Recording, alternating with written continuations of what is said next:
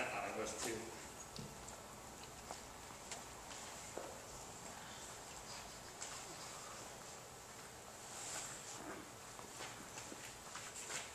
So how old are you guys? I've always been curious to know. Anybody here 20 years old or younger? Oh, yeah. China, yeah, 20 years twice. Young, 18, 19, how about 20 or older? And if you have a 25 or older, how about 25 times 2 or older? Yeah, so my son, Benjamin, he met my long-haired hippie son. He turned 30 this past week. Man, he got old, but I didn't change. I mean, it's interesting. He got 30. I'm going to be 30 almost the second time around here pretty soon. I'll be 30 for the second time in about 2 years. I'll be 60. So that's twice. But Benjamin, he's a musician, right? He gets commissioned to write these compositions. And so he works really hard to try and match words to music or music to words or both. So it's all about expression. It's all about how I get this across just right. How do I match this? And he was given a commission about 3 months ago, and he was supposed to write this I don't know, not an etude, that's a practice. It's some sort of a piece to match up with an Edgar Allan Poe poem. A guy gave him a poem, and he worked and worked, but he wrestled and wrestled and wrestled with it. And then, about 2 days before the deadline, they changed the poem, and instantly he could do it. But what was interesting to me was to watch him wrestle with how he was going to express this poem using this kind of music. What's also interesting to me is that Jesus is 30 years old. He's the same age as my son Benjamin. I remember when I turned 30, I thought, man, I better get serious about life. Jesus did his best work when he was 30.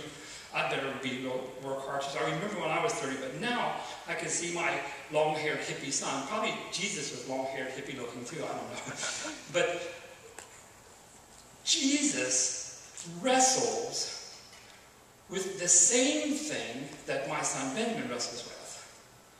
In Mark chapter 4, we get a really cool picture of Jesus being very human. We'll see him wrestle. We'll see him struggle. The guy's God, for crying out loud. Why can't he just zap things and make it happen? But he doesn't. I mean, he made us, right? He made you. All right, that's what I want you to do. Okay. But he doesn't do it. He wrestles. I mean, he struggles. We even see him almost get irritated. Isn't that interesting? Jesus getting irritated. Can you get irritated and not sin? Well, of course you can, because he did and he didn't. So it's Mark chapter 4 is very, very interesting to me, because I can see Jesus' youth or his age, because I can see it in my son. I see him struggle the same way my son struggled. I see him wrestle. I see him get things. My son, he paints too, right? He paints. And so he's got this model, and he painted this model. And he wanted this model to do something, not take off her clothes, because it's like a 60-year-old woman. So he's wanted to paint her, and he wants her to do something, and she doesn't want to do it. And so they go back and forth. So he's trying to make a point with her, and she doesn't want the point to be made. He gets mad, he punches a hole in the screen. Now, see, that's irritation gone too far, of course, where he actually violently attacked this, not the woman, but this screen. And so we see Jesus have that same struggle going on, the same kind of struggle, where he's trying to get a point across, but they're just not getting it. Isn't that interesting? We will see Jesus in Mark chapter 4 more human than we've been able to see him yet, but not nearly as human as we're going to see him next week and the week after that. The more we study Mark, the more we realize that Jesus was a person just like us. And he wrestled with the things just like we do. But he never was beaten by it. I think that's cool. So 4 things Jesus knew he knew about the success of the church. Yeah, Amy and I, we were... So, again, Jesus began to teach, it says. Again, Jesus began to teach. Remember a couple weeks ago, I said, you can put emphasis on different words, and it sounds different. It's the same sentence, but it's, the nuance is different. Like I said, again, Jesus was teaching. Or I can say, again, Jesus was teaching. Or I can say, again, Jesus began to teach. So you can see there's an emphasis. The emphasis here is on teaching. The actual word, again, Jesus began to be teaching. He's teaching again for people down by the lake. And we know that Jesus hangs out by the lake. And there's a crowd that gathered around him. It was so large. We've seen this crowd before, right? They're running around the lake.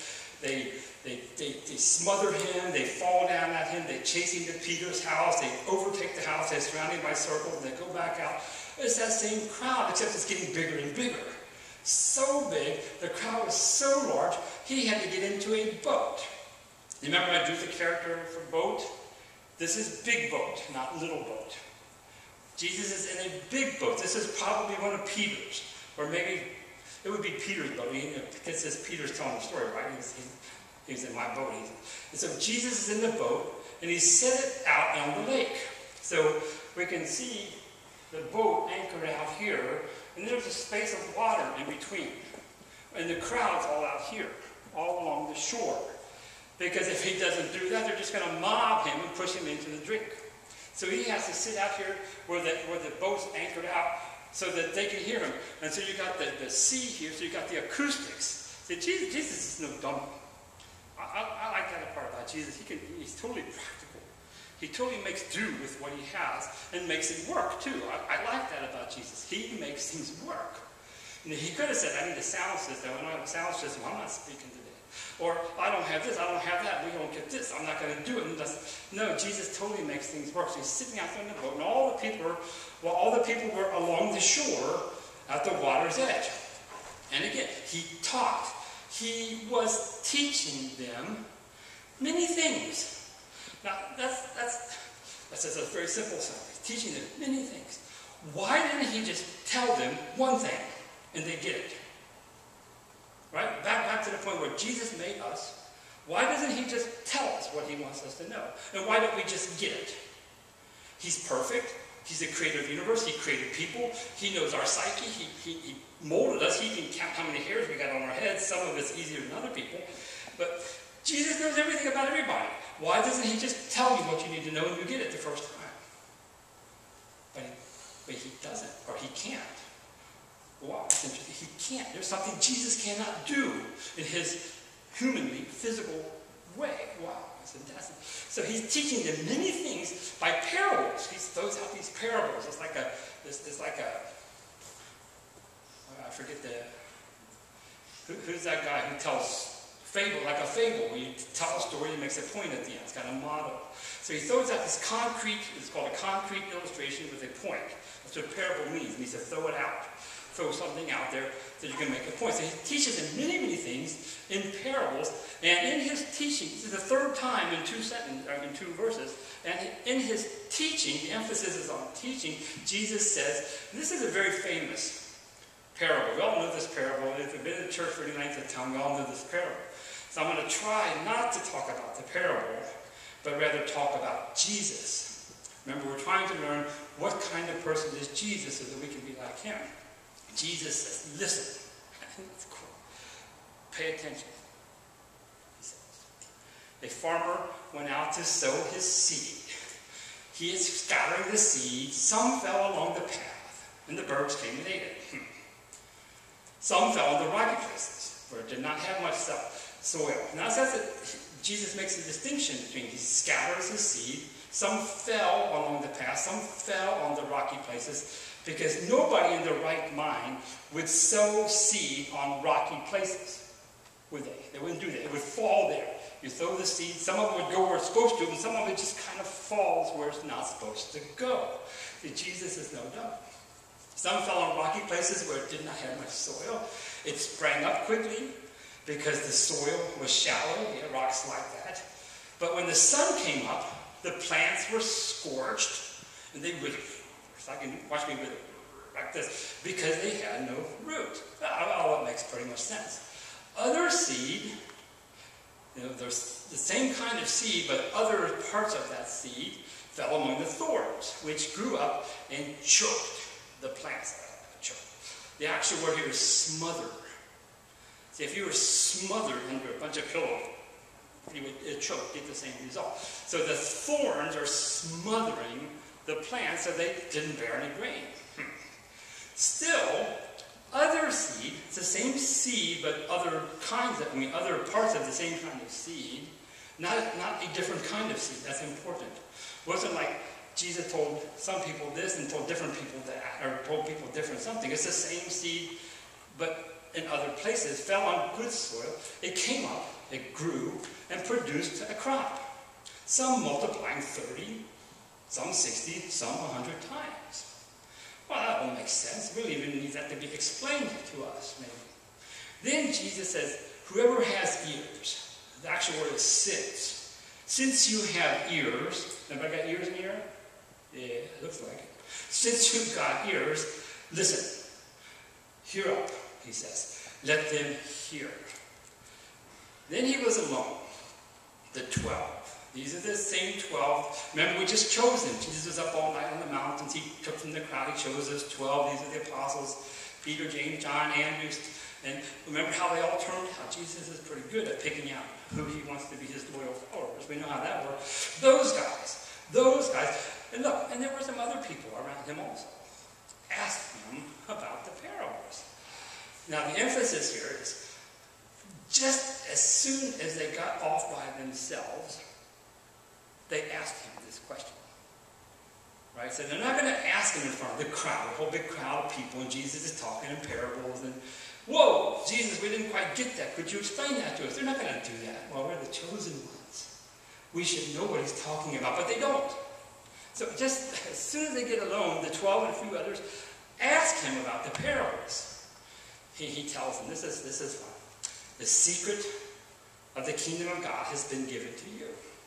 But to those who are on the outside, everything is said in parables, so that they may be ever seeing but never perceiving, and ever hearing but never understanding. Otherwise, they might turn and be forgiven. Sounds pretty unfair to me. What Jesus is telling the 12, we got a secret handshake going on here. That's what he said. You guys got the secret, he tells them. So what happens is the 12 are given an insight that the others don't get that. So they can talk in code words. Has anybody here got a boyfriend and girlfriend? You got boyfriend, girlfriend stuff going on? Chang's got a wife. Do you call her something that only she knows? That you would call her that? Not really. Lie to us and say yes. Okay. No, but you get the idea. You got a communication. The more you know somebody, the easier it is to communicate with them in less words. We kind of get that. You guys, you got this camaraderie. You got this mojo going on. That's what Jesus is saying here. You guys get the secret of the kingdom of God. He says, I'm going to explain to you what I mean by those secrets here. You get things in parables, and you're going to be able to understand these parables, where everybody else is going to wonder what in the world we're talking about. I'm going to talk to you openly, but nobody else is going to get it. Isn't that interesting? Jesus is forming a bond here with his 12. So, Jesus said to him, this is the part where you go, what? Don't you understand this parable? That's what do you mean? Even we can get it. I mean, we're 2,000 years removed. You sow this seed, that works. You sow that seed, that's going to turn out that way. We can pretty much guess what's going on here, but they couldn't get it. He said, what? Don't you understand this parable? How will you understand any parable? You can hear frustration here. You can hear Jesus say, what? How? You don't get it? Well, I thought we had something going on here. I thought you guys were privy to my secrets. I thought if I talked about kingdom stuff, you'd get it. And they're not. He said, okay, let me explain this to you. The farmer sows the word. That would be the Word of God, of course. Some people are like seed along the path. Yeah, we get that. Where the Word is sown. Yeah, people out there. As soon as they hear it, Satan comes. Everybody says, boo. Satan. Boo. Yeah, you guys don't hate him very much, do you? But in this very, very simple sentence, Jesus makes it crystal clear. There is a devil. And his name is Satan. Someone asked, is there a hell? Is there evil? Is there bad? Yes. The answer is yes. There's a devil. His name is Satan. Hapanos. He's the evil one. He is bent on doing things that are evil. I think that's my mother. No, I'm kidding. She's evil. Jesus said there is an evil person out there.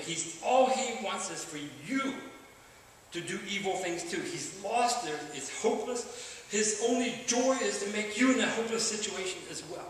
There are such people who are so unhappy, the only way they can be happy is to make you more unhappy than they are. That's the devil. He is lost.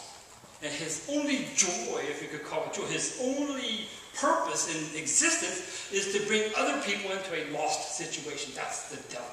Satan. Jesus calls him by name. He exists. It's not a figment of some imagination. This is not the parable. This is the explanation. There is a devil. Satan comes and takes away the word. No, Satan doesn't work on your heart. Satan cannot do anything to me. Go for it, dude. Get away from me, Satan. Resist the devil. He flees from you, the Bible says. The devil cannot do anything to you, but he can mess around with the word. He can mess around with how clearly it is delivered. He can mess around with whether you understand these things. As soon as they hear it, Satan comes and takes the word that was sown in them. Others, like seed sown on rocky places, hear the word, and at once, with joy. But since they have no root, they last only a short time. When trouble, persecution comes because of the word, they quickly fall away. We get that. You know, I'll be a Christian as long as things are good, but when things are bad, I don't want to do that anymore. Still others, same word, different people, right? Like seed sown among the thorns, hear the word, but the worries of this life. Amy and I were talking, she was chilling this week. Didn't worry about anything, right? Yeah. But sometimes we can't chill. Sometimes we really worry. Sometimes, tests or jobs or budgets. Sometimes things bother us. The worries of this life, the deceitfulness of wealth, and the desires for other things come in and choke the word, making it unfruitful. See, when we read this, we immediately try to decide which one of these types are we. Right? We all think, which one am I? Am I on a rocky place? Did he dismiss me altogether? Am I being choked by desires? Am I going to be the guy who 30, 60, 100-fold? We try and put ourselves in one of those, and that's a good exercise. But that's not the point here. The point here is Jesus says the word is being sown, and it's going to be received in different ways. Others, like the seed sown on good soil, hear the word, accept it, and produce a crop. Some 30, some 60, some 100 times what is sown. Jesus makes it perfect. He clearly wants to tell us that the word of God will be sown, and it's going to be received in different ways. That's the point. The word of God gets sown, it gets spread, and then people receive it in different ways. So we're going to ask ourselves, which one of the receptors are we? Or are we a sower? Right? Are we a sower? Here's something I know. Number one. Not everyone responds the same to the word of God. Well, you think, duh. But, some of us are business people. And we're trying to sell a product, maybe. We're trying to, to market. We're trying to reach a large group of people with a single product. Well, not everybody's going to receive it the same, are they? Well, of course not. What we want to do is send this out and get everybody. It doesn't work that way. Jesus is making it perfectly clear that when he spreads the word, and we're talking about the kingdom of God, he knows that even Jesus, who can control people's hearts because he made them, cannot determine who's going to receive and how it's going to be received. But everyone would respond if what? We sow the seeds. Now, they're not all going to respond positively, but everybody gets a chance to respond. You see, the onus, the responsibility is for us to sow. Not everyone responds the same, but everybody will respond in some manner if we sow. Then he said to them, this is fun for me, I like this one. Do you bring in a lamp and put it under a bowl or a bed? Instead, don't you put it on its stand? Now, what's so cool about that? Actually, I don't know about your sense of humor, but this is funny. Jesus doesn't say, you don't bring in a lamp. Jesus is saying, a lamp doesn't come in by itself. So you want to picture a lamp suddenly sprouting feet and arms. Said lamps don't just come in all by themselves and hide under a bed, do they? Sam, I'll show you a picture of this. This is one. We need some sound here too. I got me a picture of a living lampstand. I think I have a picture of a living lampstand.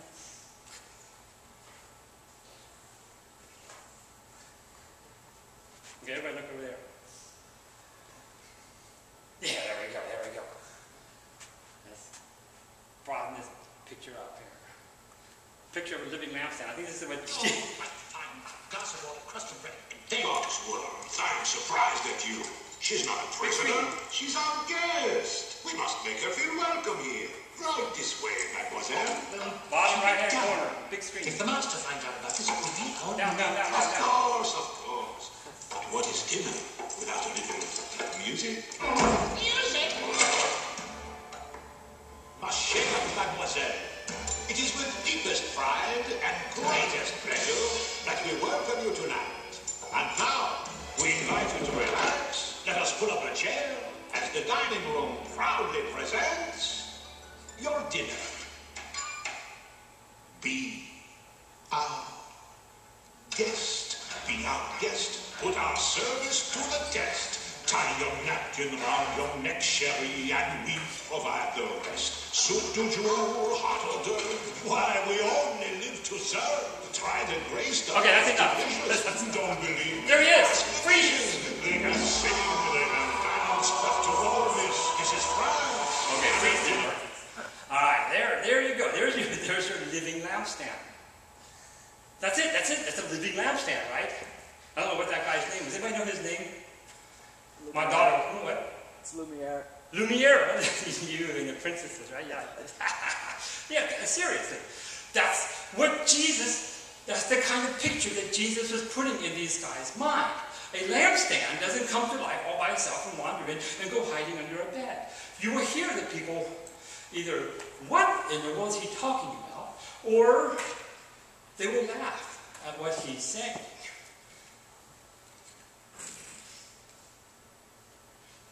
You don't bring a lamp. A lamp doesn't come all by itself and hide under a bed, he says. Come on. It was working until now, wasn't it? So, whatever is hidden is meant to be disclosed. So, whatever is hidden, a mystery is only a mystery after people have learned that something had been hidden. Right? Think about that. A mystery is only a mystery after it has been disclosed what was hidden. So if somebody has a secret, you have a secret all by yourself. You don't tell anybody in the whole wide world you have a secret. You take it, you put it in a box and bury it in your bed, you leave it there, and you die. Was it a mystery? No, it was just something you hid under a box. You put it in a box and hid it under the bed. Nobody ever knew about it. Once it was disclosed that something was hidden, and that's what it was, then the mystery is revealed. That's when it's a mystery. A secret exposed is what a mystery. So whatever is hidden is meant to be disclosed. Whatever is concealed is meant to be brought out into the open. If you have ears, we all have ears, let them hear. Jesus is saying this word of God that we have is meant to be exposed. It's meant to be delivered. Whoa. Consider carefully what you hear, he says. With the measure you use, there will be measured to you. And even more. Whatever you've been given, you'd better use well. If you've been given affluence, if you're rich, make sure you're using that money. If you have a lamp, make sure you're using that lamp for people to see. Jesus is what has been given to you. Make sure you use that, and even more. Because what you have been given, whoever has will be given more. Whoever does not have, even what they do have, will be taken away. With diligence and hard work, we can see good results. With negligence, things become buried, he says. Things I know. The message of the church is meant to be shared. Listen, we have a responsibility here. If Sundays where we like to hang out, that's cool. But it goes beyond that. We know about the kingdom of God. We have this mystery that the world is waiting to learn about, that what? God loves everybody. We are all one family. It's called the kingdom of God. We know things that people in the world don't know. We know things. It's been entrusted to us. We have a responsibility to share this. The message of the church is meant to be shared. We need to share it. If you go home and say, wow, I watched Beauty and the Beast in church this morning, or this afternoon, wasn't that cool? You missed the point. That's not the point. The point is we are to be living lampstands. We are not meant to go hide under a bed. We have this responsibility. This onus has been placed on our backs. So let's go do this. Now, go do that. Jesus wants to say. Number 3 is my favorite. There are 4 of them. Right? Number 3 is my favorite. Jesus also said, this is what the kingdom of God is like. A man scatters seed on the ground. Oh, we got that. All right, hey. Now, here's where it's fun. Night and day, whether he sleeps or gets up, the seed sprouts and grows, though he doesn't know how that worked. Now, what's so cool about that? Night and day, whether he's sleeping or getting up, he sows. The seed sprouts and grows. Jesus is speaking to the Christians. He's talking to us about an extreme effort that is required on our part. Jesus expects us to be hard-working people. He wants us to work hard. You see that. It's something we will do night and day. And it's something we will do whether we're sleeping, whether we're getting up. There's going to be a persistence. I love the word. We love the word persistence. There's going to be enduring. It's something we want to be enduring. We want to be going at this like more and more and more. And the seed will sprout. Well, it's intended. Jesus says, if you work hard, the seed will sprout. It will grow. You put the seed in the ground, it's going to grow. Though nobody knows how that happens. Now, isn't that interesting? Farmers don't know how it happens. They don't know how it happens. Scientists don't know how that happens. How they do that? Put the seed in the ground. Look at that. How big? Can't figure that out. You know, I'm not a botanist by any means. In fact, I'm dumber than a tree sometimes. But I have learned, I don't know if I can say this right, but in the roots of trees, under the ground, in the roots of trees, each root on a plant has something similar to a little follicle, like a follicle of hair. They're little bubbles, little bitty, tiny bubbles on the molecular level. And they all hang around on the roots of plants. And what they do is they throb. You know, when you hit your hand, it just throbs, the pain throbs. It's kind of like a rhythmic throb. And they do this in order, like a concert. So all the follicles on the roots of trees will throb at different times. And then they will open up, they will take in sustenance, they will feed, and then they will close up, and then they will grow while they're above ground, they're sucking in CO2 and producing oxygen so that you see, all of this entire thing is going on in beautiful harmony while we, night and day, eat or sleep, get up, whatever. It just keeps going. The entire universe works in perfect harmony. Specifically, the plants work in perfect harmony from the get-go. How do we know that? Because how do we know that? Because Jesus made it. This is the best word in the whole Mark chapter 4. You know, all by itself. The soil produces grain. First the stalk, then the head, then the full kernel in the head. As soon as the grain is ripe, he puts the sickle to it because the harvest has come. The word, all by itself. Now, if this doesn't get your blood curdling, if this phrase doesn't get you excited, nothing in the world will ever get you excited. All by itself. The Greek word for all by itself is automate. Automate. We can hear it. Automate. Automatically. Jesus has created the universe and put it on automatic. That is cool. The world is on automatic. That's how it works. He made it that way. Jesus says, I know that if I put a seed in the ground, it will grow up like this. I just know that will do this. It's on automatic. I made it that way. Jesus made it that way. The church will do the same thing. He knows the church will grow. Just like he is 100% confident that the seasons will come. There is fall, and then comes winter, then comes spring, then comes summer, then comes fall, then comes winter, then comes spring, then comes summer. Just as automatic as the seasons are, the plants grow. Just as automatic as the seasons are, the church will grow. Jesus has made a prediction that the church will grow. And how did that turn out for him? Did the church grow? Indeed it did. The church will grow. It is guaranteed.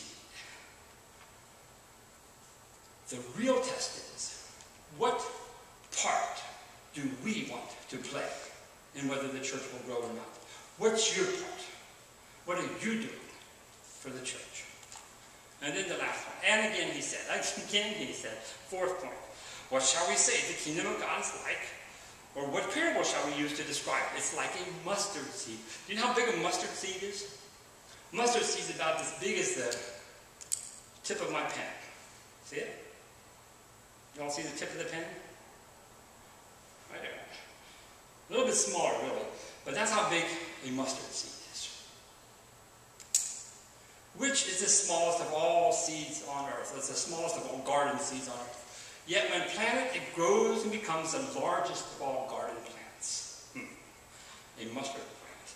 Which, with such big branches that the birds can perch in its shade. No matter how tiny the beginning, whether it's just one man from Nazareth who chose 12 men and grew a church that reached as 2.6 billion people over the course of 2,000 years, no matter how insignificant or tiny the beginning is, it's going to grow. If we sow the seed, if we announce his living lampstands, and if we are enduringly trusting in his ability to make these things happen, from the tiniest beginning, it can grow. Watch this. I can grow into a mustard tree. I really can't do that. What are you looking at? Mustard trees are about 8 feet, 6 to 8 feet tall. So imagine, long time ago, I was just about the size of the tip of my pen, right? And now, see, I did it. I went from mustard seed to, this is how big trees get. Except Jesus says, no matter how insignificant the beginning, the church will grow large enough that even the birds can perch in its shade. Number one, the church will grow large enough. It's the finish that matters. It's how things turn out that matters. And then many other things. Jesus spoke many similar parables. Same stories, same point, different stories. Jesus spoke the word to them as much as they could understand. and they didn't understand until he explained. He did not say anything to them without using a parable. But when he was alone with his disciples, he explained. Explained means to untie. He unloosened the complications. It's like their secrets bundled up in their head. He untied them and opened them up, is what explained. He opened up the secrets to everybody. What kind of Jesus? Jesus is a teacher. Jesus is a teacher, right? He's persistent again and again, and more and many, night and day, up and sleeping, creative. Look at how the man finds different ways to get the same point across, right? Wise, hanging out on that boat, keep from being trampled, keep from being made seashellish. Deep. There are some deep thoughts to be thunk if we were to examine these parables in depth. Knowledgeable. Look at the guy. What do you guys know about farming? I don't know squat. The only thing I know about farming are things that Jesus taught me, right? Appealing. The guy has great appeal. How do you present yourself as a Christian to those around you? Commanding. Listen. If you got ears, listen up. Did you hear what I said? Don't you understand? Understanding. When the disciples, the apostles didn't get it, held their hands, took them back, explained things to them. Human. Very, very human. Jesus was very, very human. Don't think for a moment that Jesus had superpowers and that's why he never sinned. That's not true. Jesus didn't rely on his superpowers to keep from sin. He was human. And he still didn't sin. Funny. I thought it was funny. You know, I thought it was. What did you say his name was? Louvier? Louvier, yeah? Inclusive. I didn't point that out. There was one point. How shall we like it? We. Jesus says, how shall we? You see, rabbis never did that before. Jesus calls his crowd into how shall we do something? He includes his crowd in there. Deep. Oh, I think I said that. Confident. Of course he's confident. He made it. Intriguing. Intriguing. There's something worth digging into. Something there. Mysterious about Jesus. Memorable. Memorable. Can you name the 9 fruit of the Spirit? Can you tell me the 12 Beatitudes? Can't remember all of them. We can remember some of them, but we can remember these 4 stories, right? We can remember stories. Jesus makes it memorable for us. Let's pray. We love you very much, Jesus. We want to be like you. Thank you for putting the world on automatic. Thank you for knowing how things work. Thank you for having confidence in how things play out. Lord, thank you for making such a clear prediction of the church. Yeah, if we just sow it, if the word is sown and then we just keep doing it and we do it diligently, it will grow from the tiniest beginning up in the size of a big tree where people and birds and everything can live in it. Lord, you predicted the church would do this, and my God, it turned out just the way you said it would. We love you for that. We thank you for being our master. We thank you for being our teacher. We thank you for being our king. We thank you for being our Lord. Lord, we thank you for giving us a spirit so that we can be more like you. We thank you for loving us. In Jesus' name I pray. Amen. Let's stand for closing prayers.